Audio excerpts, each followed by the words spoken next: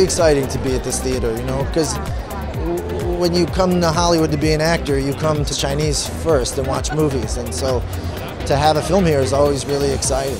It's a very pinch-me moment, for sure. I mean, I remember when I first came to LA, like going to the Chinese theater and like comparing my hands to Cary Grant's hands, and that guy has really small hands, and now here we are. Yeah.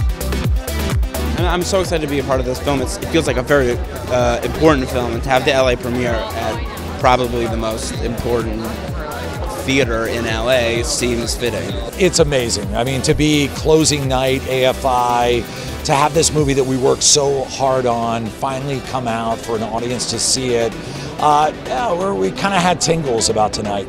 I can't wait for people to see it.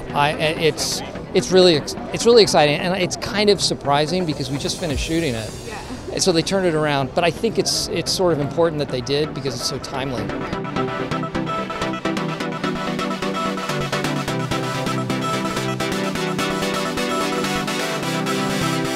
I think what's unique about the movie is that clearly Adam is outraged by what happened, but he's incredibly educated about it, but he also has not lost his sense of humor at the same time. And most times it feels like, you know, when a filmmaker's angry, it sort of blinds them, you know, and he's able to be angry but also still be objective and see what's funny, and it makes for a really interesting tone to the film.